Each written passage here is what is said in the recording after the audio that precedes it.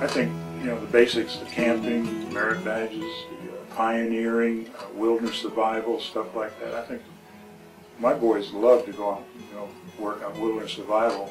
A lot of my younger ones want to, but I won't let them because they're too young.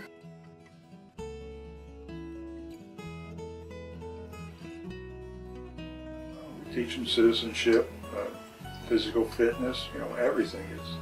We've got 128 merit badges that teaches them all kinds of things. And when we went to summer camp, 26 boys wanted to take chess. Not because they could play, it's because they never had played and they were learning all about it. And of course, the assistant scoutmaster teaching it, he plays chess competition-wise.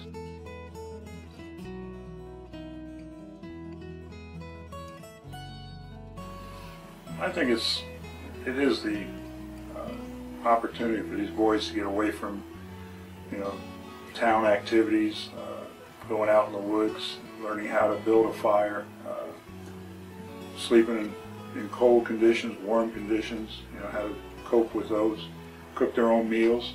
A lot of these boys couldn't cook if they had to when they first come to you in Scouts, and then when they leave you at age 18, a lot of them can cook a regular meal.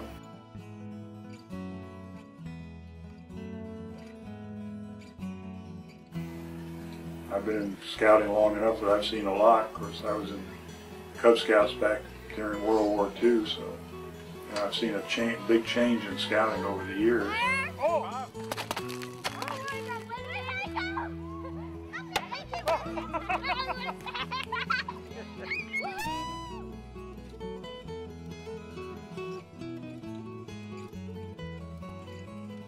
All my assistant scoutmasters are Eagle Scouts, and most of them got boys in the troop, and they want their boys to make Eagle too.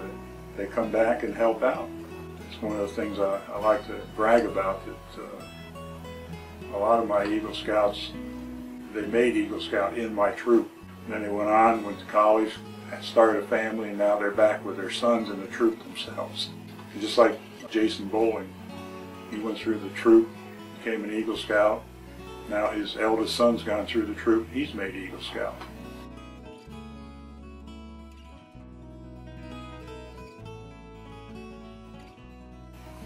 The idea to help somebody else, that this world is not all about me, it's about us, and that if somebody needs some help, that's their job.